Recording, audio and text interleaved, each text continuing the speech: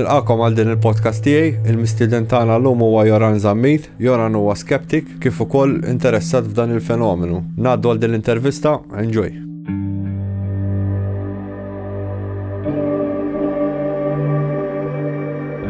Perhaps we need some outside universal threat to make us recognize this common bound. I occasionally think how quickly our differences worldwide would vanish if we were facing an alien threat from outside this world.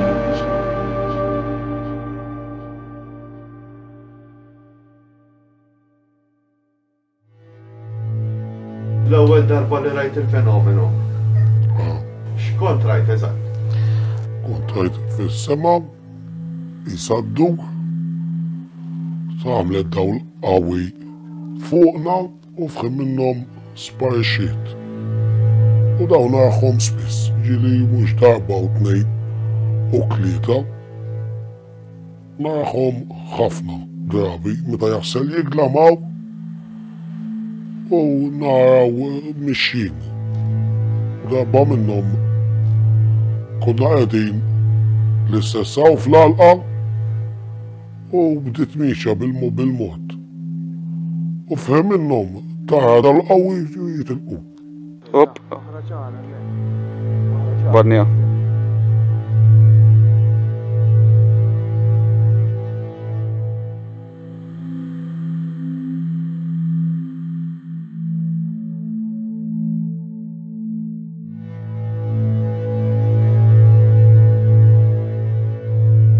Huma jkunu qegħdin isegwu d-dinja miexi x'eżempju milli jinqala ħabba xi bombi nukleari.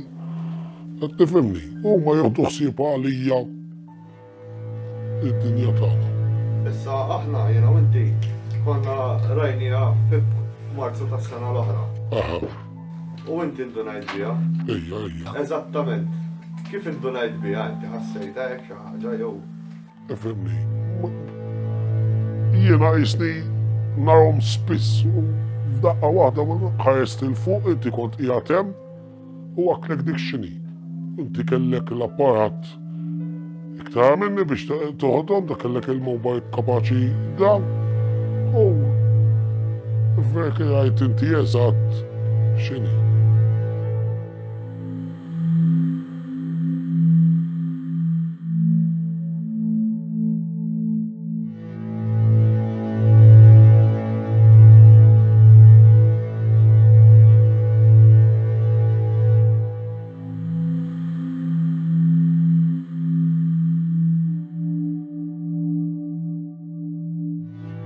Bħala il-fenomenu, ġieli tara xi ħaġa bħal il-ħiesa jew poltergeist jew affarijiet hekk peress li jgħidu li meta jkunu jidhru ħafna lill-bniedem ikun hemm ċans li jkun hemm attivitajiet oħra. Ifhimni, dawk imbagħad taqlefu storja il-ħassiet vera jeżistu mela le, alla le. Il-ħassiet jeżistu imma mbagħad skont x'ħassiet huma x'awwew tajbi u għajweħ zina. Għaddil inti m'għandekx kontattek, just bil-UFOs biss. Leħe, ġieli kelli kontatti, ifhimni, bħal ħassiet u hekk iva. U inti x'taħseb li huma daw għax qed jiġu hawnhekk? Ifhimni, huma UFOs jiġu bħala woċċ tad-dinja. Jiġu li jieħdu ħsieb id-dinja tagħna u l-ħassijiet huma erwieħ ikunu għadu ma staħux. Jew ikunu jridu jgħaddulek xi messaġġ lilek biex inti jew tajnhom xi qudies, jew ikollhom bżonn it-talb tiegħek. U mhux kulħadd jarahom. Mhux kulħadd. Hawn min ikollu don jarahom u hawn min ma jarax. Hawn min inti tismagħhom u jien ma nismagħhomx. Imma jiena ġieli tajt iwa. Merwieħ iwa. U jkollhom bżonn l-għajnuna tagħna u jien inkun lest u pront nagħmilhom il-qudiesiet.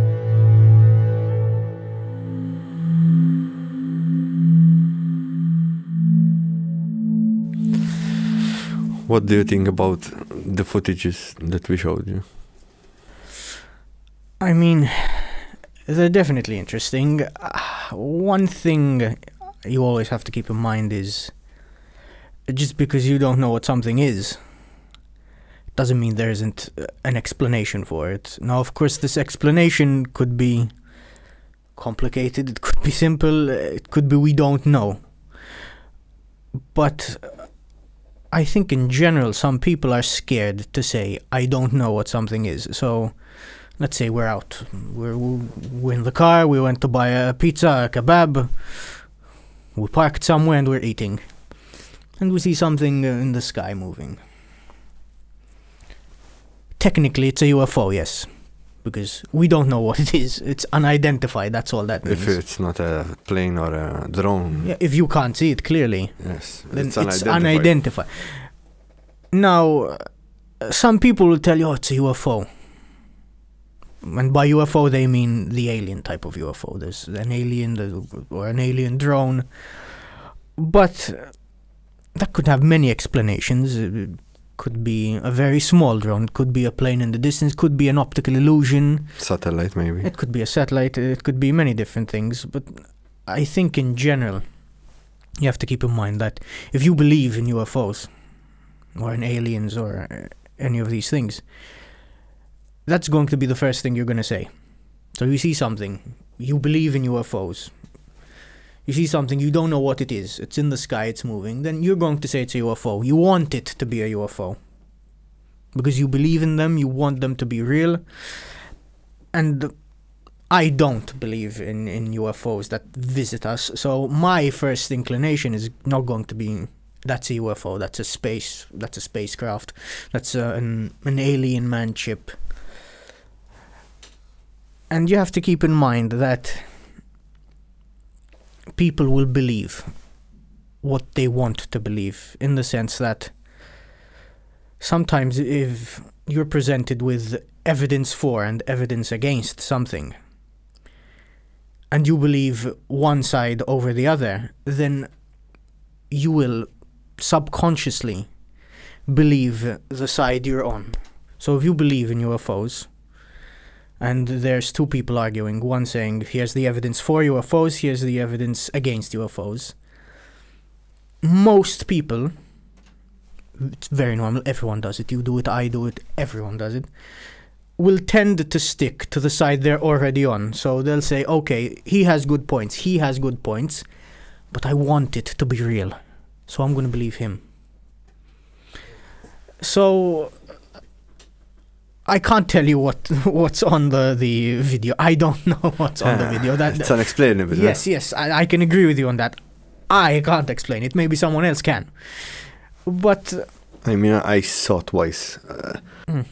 For sure, they're not man-made. Let's say that. I don't know from where they're coming. I don't know what they are. But for sure, twice in daylight. No, one was in daylight and one was at night. So I can't explain those. The last one that I saw with the guy of the field in daylight, maybe it was a balloon, but it's unexplainable. It moved away. It sometimes dimmed. Yes, sometimes it could be weather balloons, could be hot air balloons, again, sometimes optical illusions. One thing I want to mention is you have to keep in mind the person you're talking to as well. For example, if I tell you I saw a UFO and you know I'm a skeptic, then you're going to have a certain frame of mind. Like, oh, if this guy said he saw a UFO, but he doesn't believe in UFOs, like, wow, what did you see? But if someone already believes in UFOs, then you might say, no, this guy believes in them. You know, he could see anything, and it could be a UFO for him. So. Yes. Like stars and... exactly. He could see a comet, it's a UFO. He could see a plane, it's a UFO. Yes. No.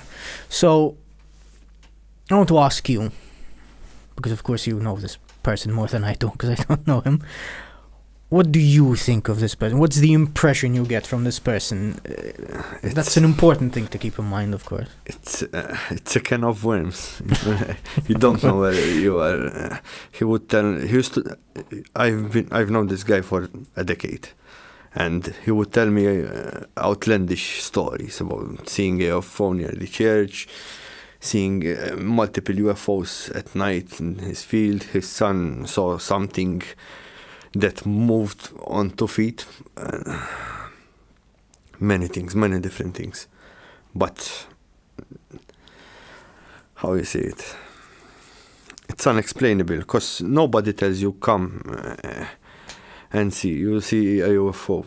If you go 20 times, maybe one day you see something, but it's unexplainable. I saw with him the one at night when we took the footage that I showed you. Yes, That yes. one, I don't know what it is. Travel through the stars.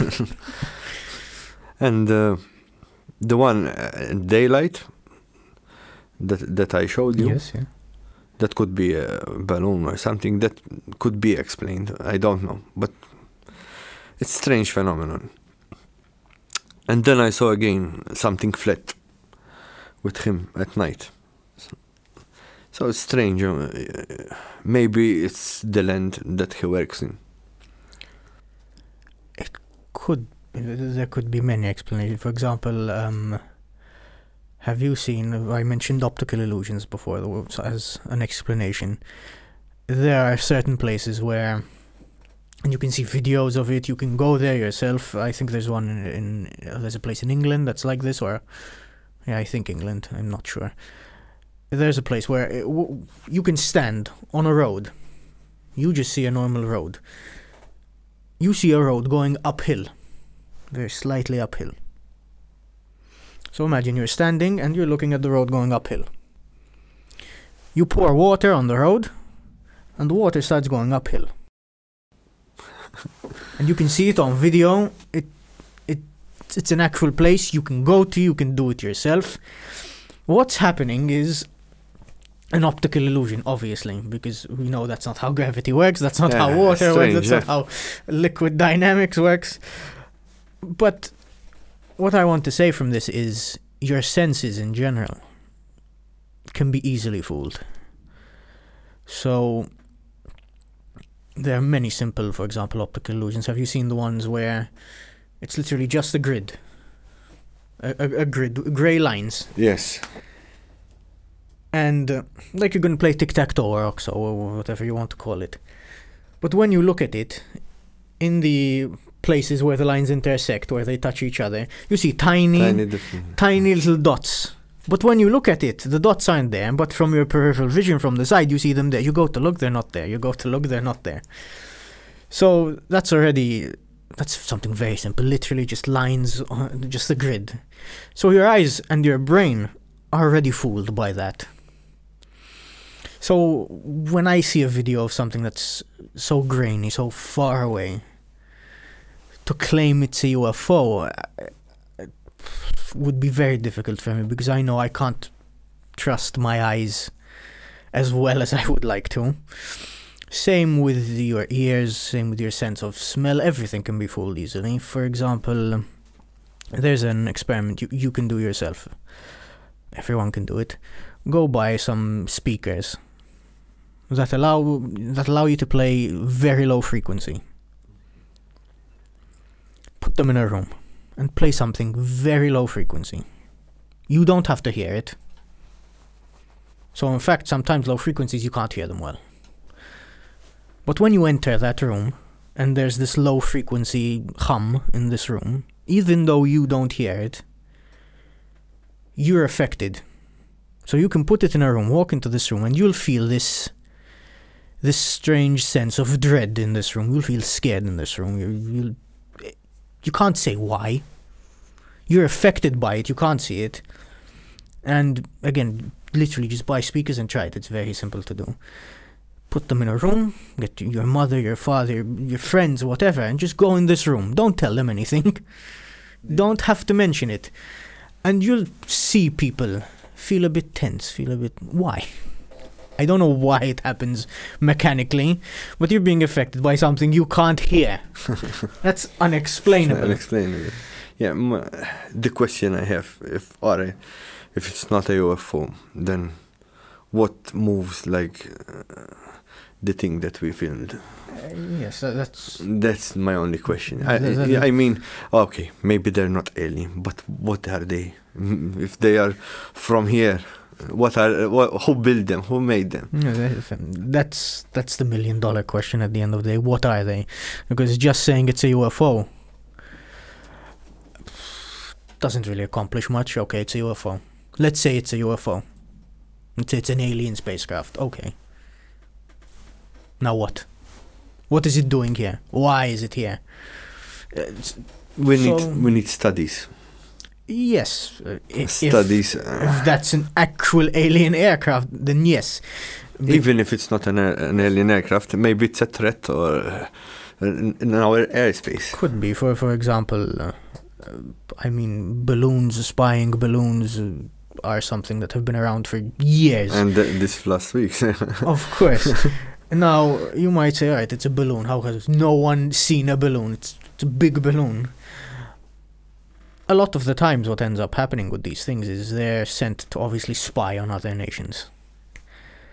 And some of them will be in the shape of a balloon, some of them will be long, some of them will be short. Why are all these different things, different shapes? Edged with, Exactly. Why are they such strange shapes? Now, as far as I know, I'm not some expert on this, obviously. I'm not in the military, I can't tell you with 100% certainty. But as far as I know, the reason for the different shapes and different materials and the strange shapes at the end of the day, because no one's going to say it's a weather balloon when it's triangular or has tons of edges, is because they're trying to get around stuff like sonar. So to evade the radar and exactly. stuff. So you know they have sonar. You want to spy on them. You know they have sonar. So your thought is, how can I avoid sonar? Now, I don't know how sonar works 100%. I don't know how to avoid it. I don't know. But as far as I know, there's these different shapes because they're trying to see what works. So sometimes countries know they're being spied on, for example, with these balloons or these drones. And they don't shoot them down on purpose. Why? If you're being spied on, you want the other person to think their plan is working. Because if the minute they send a balloon towards you, you shoot it down, then they've still gained knowledge. What have they gained? They've said, okay, this doesn't work. So let's try something else. But if you know it's there, you leave it there. You work around it, you give them some information, then they think it's working. So they'll keep wasting time with it. The same things happened in wars constantly. In World War II, for example, when they managed to crack the German encryption. Yeah. They knew all their plans, but they couldn't act on all of them. Why? Because if they did, then the Germans would wake up and say, listen, they know everything we're doing. So clearly, they've cracked the code. So we have to change it. We have to do something else. But if you act on 20-30% of this information, they can say, oh, maybe it's a coincidence. They just knew it, or they got lucky. So sometimes I do think these strange sightings are in fact these balloons or drones or spy machines sent by other nations just to spy on people, and that's why they're like a sausage or a triangle, something you look at and go, no one's gonna make this. This isn't a plane. In the first war, they used to send hot air balloons to spy on other nations. So it's an old practice. Yes, of course. Do you think that it's worth it to pursue this topic of UFOs and studies on them around the world? Yeah. It's a difficult one because I don't believe these are UFOs that are alien spaceships. So in that case, if you're going to tell me, do you want to study these alien spaceships? I'm going to say no, because that's a waste of time, because they're not alien spaceships. But I do believe some of them are natural phenomena that we don't currently understand. So we should study those. For example, Have you ever seen a video of lightning? When lightning strikes a place, and suddenly there are these just like balls of electricity moving. Okay, yes. They're very interesting to look at. I can't tell you what that is. If you show me that video, I don't know, could be magic to me. I can't explain that. But there is an explanation for them with electromagnetism, the atmosphere, why they travel the way they do. And I don't think it's been that long that they figured out what that actually is. So stuff like that is worth pursuing to me.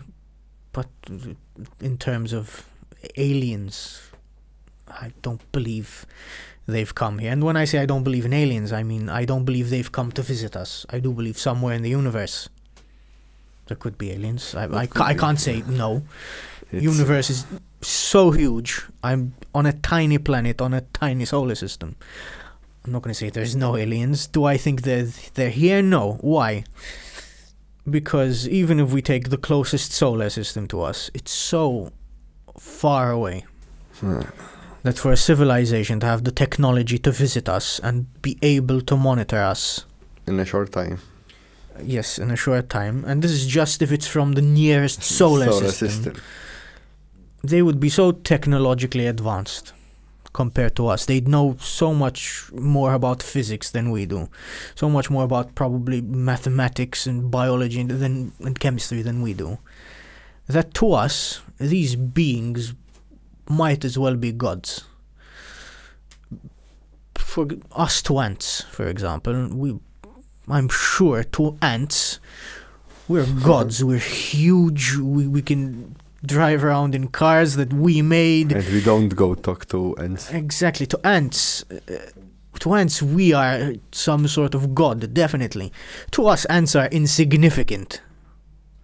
You don't think about the ants. You look at them, oh, look how cool. They're making a hill. Oh, how nice. And you leave. So to think that some alien comes here and just looks at us and sends a balloon to look at us, I think doesn't make sense, because they'd be so technologically advanced that I'm sure that if they exist and they have that technology, they can come here, look at us, and we would have absolutely no clue that they're even anywhere close to us. Same thing that, like Tom DeLonge said, they can take a Coke from my hand and put it in yours. Exactly, and I wouldn't even know. And that's if they're in the nearest solar system to us, which as far as we know they aren't. If you're talking about on the other end of the galaxy, that's 70, 80,000 light years away. Light years, more years. Exactly. So it's impossible. Just to travel that distance, let's say it's somehow possible through physics that we don't understand, because of course we, and when I say we, I mean humanity as a whole. Yes. I don't know much about physics or particle physics or theoretical space travel. But from what we know as physics, there are limitations. There's the speed of light, which is the speed of causality, and you can't go above that. You can't just suddenly go faster than light. But let's say there is a way to circumvent that, to I don't know, maybe wormholes, or maybe there's some other physics we just haven't even started understanding and thinking about yet. And these aliens know about it, and they use it to come visit us. Again, they would be so technologically advanced at that point. More than these aliens that are maybe half a light year away. They've traveled 80,000 light years to come to us. I think it'd be silly to see them in little donut-shaped spaceships in some field in Marsa, popping down weather balloons to look at us. I'm sure they could immediately destroy us if they wanted to. Immediately. And if they wanted to kidnap us, we'd have no clue. Because how do we know our sonar would catch them, for example? It's impossible. How do we know we can... If they can traverse huge distances, 80,000 light years. In short time. Exactly. You'd have to know physics we don't. Because to us, that is impossible. And if they go back, and if you think about it, if they go back... Of course, they have to come here, see us, and then go back. How much time they would have lost to come and go? Do they lose a little bit time? And how long do they live? And their body, how would be constructed? Maybe it's an AI, not just That could be, but exactly. a body. For example, An alien in a body. yeah, Just one of the things is when I listen to these alien stories, and I do listen to a lot of them, just because I'm a skeptic doesn't mean I don't listen to them, because I believe that in order to not believe in something, you have to do research about it. So one thing I find hard to believe is in these stories, most of them, let me say most of them, because I'm sure it's not all of them, but most of them, when they describe this alien being, it's almost a human. It's got a head, it has 2 eyes, it has a face, it has 2 arms, it has 2 legs, it has a torso, it has a body. It looks like a human. Now, even just looking at the animals that exist on our planet, there's so many animals I look at and I go, man, these things, what are these things? see Why? You look at the giraffe. Why does it have its neck so long? Why?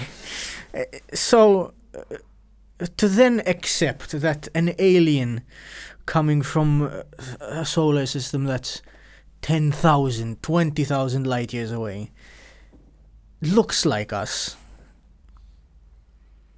Maybe is so strange, because I'd find that more interesting than why they're coming here, because then there's a question of, does all intelligent life eventually evolve into this human-like shape we have? Does all intelligent life get 2 arms with thumbs and legs and the torso? Or that's way more interesting to me than why they're here at that point. let's say they're not coming from space. And maybe it's an old AI system left behind. Left behind here on this planet. Yes, from our ancestors. Because you look at the pyramids, they're power stations. So In what way do you mean the power stations? they have water going under it. They have granite. They're like nuclear power reactors. To keep something cool, they have water going under. So if you see a reactor, nuclear reactor, it always have water to cool it down, flow.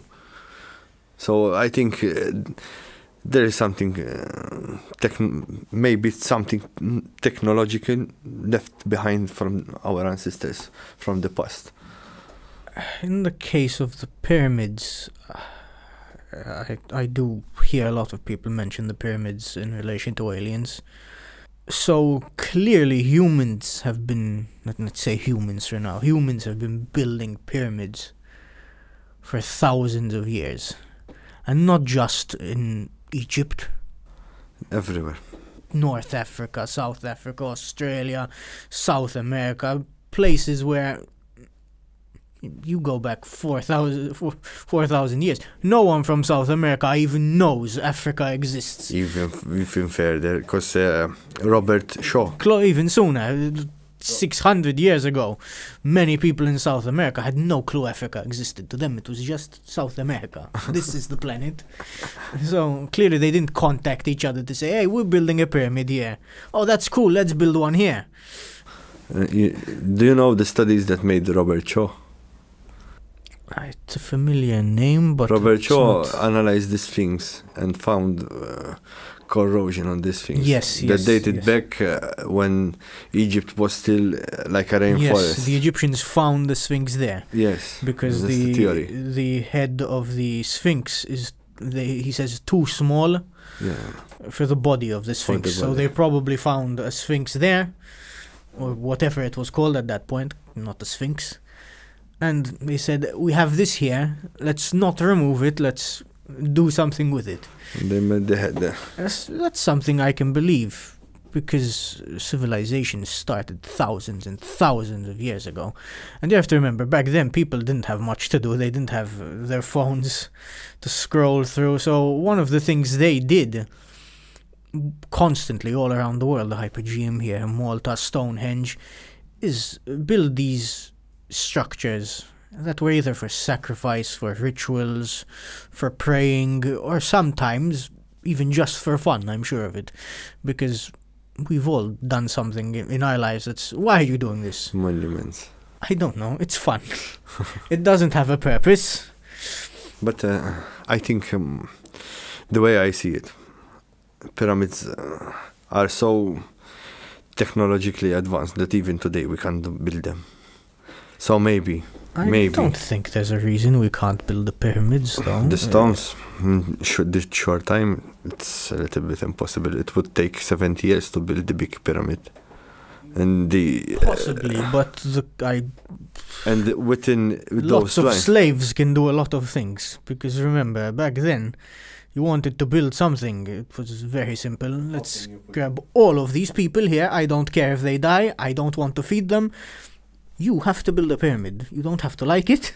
You're building a pyramid. But tell me, how can you put a stone in a 30-degree angle? If you put a heavy stone on a 30-degree angle, it starts to slide. I can't do it. That's why I'm not an architect or an engineer. But back then, they had or if they architects, they had engineers. If they pack descent to build it, okay? You know how much money sand would it take? Yes, but just because it would take a lot doesn't mean it can't happen. Again, the Romans, for example, I think it's very impressive how the Romans built the aqueducts and the roads that stretch for kilometers and kilometers and kilometers. They're still good today. All throughout Europe. Exactly, they're still good today. Obviously, they weren't roads built for cars, so they had to take less stress on them. But you tell me, do that 2,000 years after. You could give me all the tools on the planet. I have no clue. I can't do that. But they could.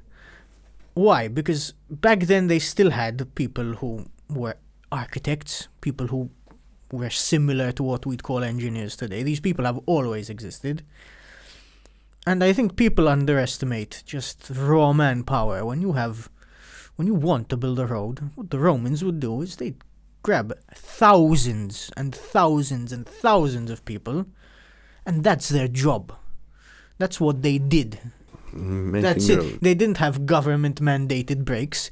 They didn't have 7 people all looking at the pothole and 1 guy trying to fix it. That's your job. You don't do that. You are getting beat. You are getting killed. Your family is going to be sold into slavery. So it still took a long, long time. It's still a marvelous accomplishment. But the pyramids, to me, are something that could be done. It would be a huge waste of time, first of all, because they would serve no purpose to us. If today we wanted to build a pyramid, it would be because we want to build a pyramid. So it's a waste of time, essentially. But I think us, everyone sometimes underestimates. Just if you throw thousands of people at a project and go, this is your job, you get things done. So why they went to the trouble to make the pyramid points, if you measure them all together, they come out as the speed of light? Well, so they must be accurate. Well, I'm not as familiar with that as I would like to be to answer you. However, I'm aware of what you're saying and what the theory is. I think part of it is the question itself. When you say, why'd they go to the trouble of building it to be that way? One of the very simple answers could be, and it's boring and no one wants to hear it, but could be that they didn't build it that way. It just happened. It turned out that way. No, that's a boring answer. No one wants that answer because it's, okay. It just happened. Yeah, it's a coincidence.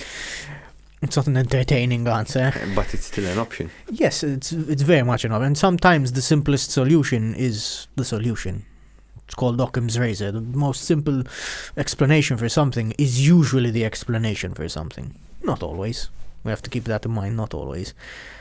But a few points I'd like to say about that is, number one, I think we tend to view past civilizations as more interesting than they actually were. Why? Because to us, what they did makes no sense. Why are these pyramids there? Because to us, we have no use for a pyramid. If someone came to Malta nowadays and said, let's build a pyramid, middle of Halloa, you laugh, because it's funny, because why? People would call him crazy. Why build a pyramid? We already have a bunch of issues already, we don't need you a pyramid here.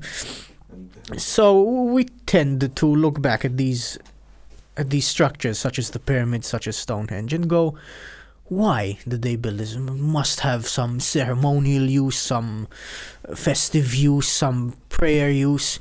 We want there to be an answer for this thing. They built it. Why? There has to be an answer. It could very well be that the answer is, why did they build it? Because they wanted to. Because the pharaoh wanted a pyramid there. And are you going to go up to the pharaoh and go, do we need a pyramid? No. It's a bit too much. Exactly. No one's going to go up to him. Listen, this is the 12th pyramid this week. No, you're not going to say that. He wants a pyramid, he's getting a pyramid. So that's one thing. I think we tend to look at it with a lens where everything needs to have an interesting answer. Well, not everything is going to have an interesting answer, unfortunately, even though that's the way we'd like it. Now, in terms of the question you asked previously before we came to this about AI, if it was built by AI, or if it's a power generator for an AI, I mean, it could be. I don't have the evidence to tell you it's not. That's something that I always say. I can't tell you no. I can tell you I don't think so. And why? I think if there was a civilization that was advanced enough to build an AI at that level, surely we'd find something. Because recently, for example, there's these new chat AIs. I don't know if you've been using them. There's ChatGPT, there's the new one, the Bing chat. I saw something, but I use them, just curiosity, just to see what these are. And some of the answers are impressive, but some of them are absolute nonsense and rubbish. So I think it's still impressive technology, very impressive technology, but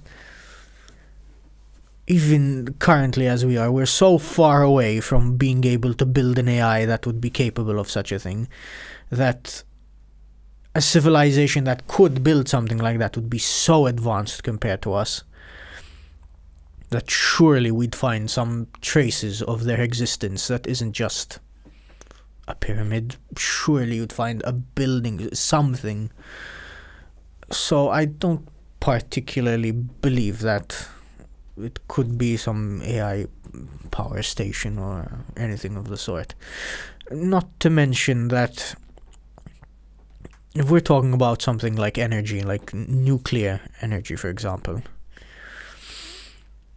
we can, in regards to paintings, one of the ways they can detect a forgery in painting is if you have a painting made in 1868 and a painting made today.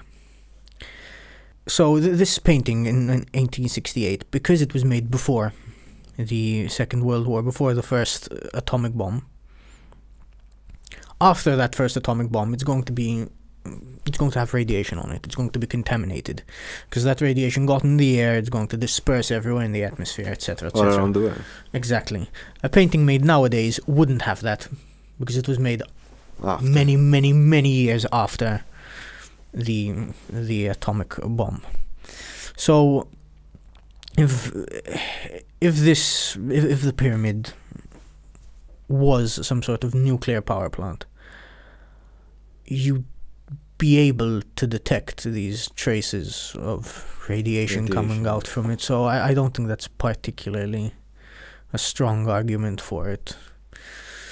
So again, I'm not sure. I've never been inside the pyramid. I don't think I ever will be allowed inside the pyramid. And if you are, I'm sure there's a certain section you're allowed to look at and you cannot go anywhere else. Why? Who knows? Many mysterious things Who from knows? the past. Yes, but again, it goes back to, I think sometimes things were done just because. For fun or boredom. Yes, fun and boredom. Today you're bored, you scroll on your phone. Thousands of years ago you didn't have a phone, so you're bored. Hey, there's a rock there, let's make it in the shape of a butt. So, I mean, sometimes you can drive by people's houses and realize who's bored and not, because you can look at someone's house and like, oh, that's a nice house. Then you can look at someone's house and you can see as all the columns there, and they're all detailed very finely, and the windows have detailing on them. That's someone who spent a lot of time and money on that house. Why? You could just live in a square. He likes it, or they like it. Complicated things. Exactly. So, yeah, I think in general, we underestimate manpower. Just throwing people at a problem. If you want to build a pyramid, just grab thousands of people, whether they want to or not, they're going to make it. And I think we tend to want things to be interesting, even if they're not. Because, of course, that's entertaining. No one wants to hear. They just did it because. For fun. And the AI thing, I don't know, knowing what we currently have as AI, and it's again impressive, but still so primitive, so far and away from being able to control the world, that I think surely a civilization that advanced would have something else we could find. So some buildings, some technology, something. Something left behind. Exactly. But we haven't found that yet. Or maybe they found it and they don't. Or, yes, possibly could be. Again, you can never be sure about these things. If it was just us in the universe, it would be one big lonely universe. Yes, it would be. The universe is so large. So large. So some people say it's infinitely large. I don't know if it's infinitely large. It's very large for sure. I personally do think that somewhere out there, if not in our galaxy, then in another galaxy out of the hundreds of thousands of possibly millions and billions of galaxies there are. Is there something else? I think there probably is. Is it here, visiting us? I don't think so. Because that would, again, make them essentially gods to us. Especially if we talked about being even 10,000, 70,000 light years away. Imagine a being coming from another galaxy. To us. That's something so unimaginable to us. And for them to then look like us. Have 2 arms, 2 legs. And just be green instead of white or black, or that would be very boring. And especially if it's like a carbon-based life form, a silicon-based life form. These, it'd be so different. You look at this planet, you look at fish, look at how different fish are. Certain fish. So you grab 2 fish. Certain fish would be fish A and fish B. Fish B could be more related to a hippo than it is to this fish here. But you look at them with your eyes and you say, this is a fish, this is a fish. They're closely related. They're both fish. They're both fish. That's what we say. They're both fish. But, in different ways. Yes, of course. I mean, but again, you look at some fish in the depth of the ocean. These giant, ugly fish. These fish that create light. Forgot the name. There's more than one. There's more than one. That's so weird, and that's on our planet. Imagine out there. But you're telling me some being from Alpha Centauri comes here and has 5 fingers on his hand, and is this big and looks like me. And their spacecraft looks like something I could ride in.